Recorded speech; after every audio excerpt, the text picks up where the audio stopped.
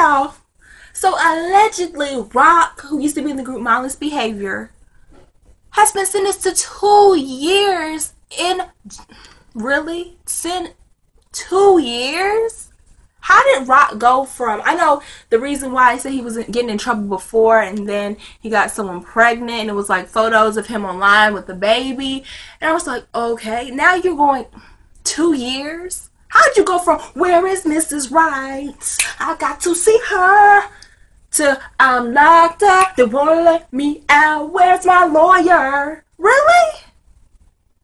That is so crazy.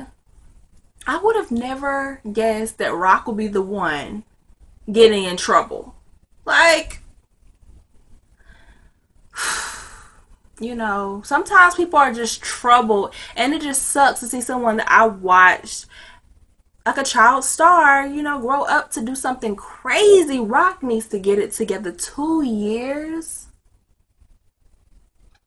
You know what? I would just shut my mouth, do what I was supposed to do, and stay in mindless behavior.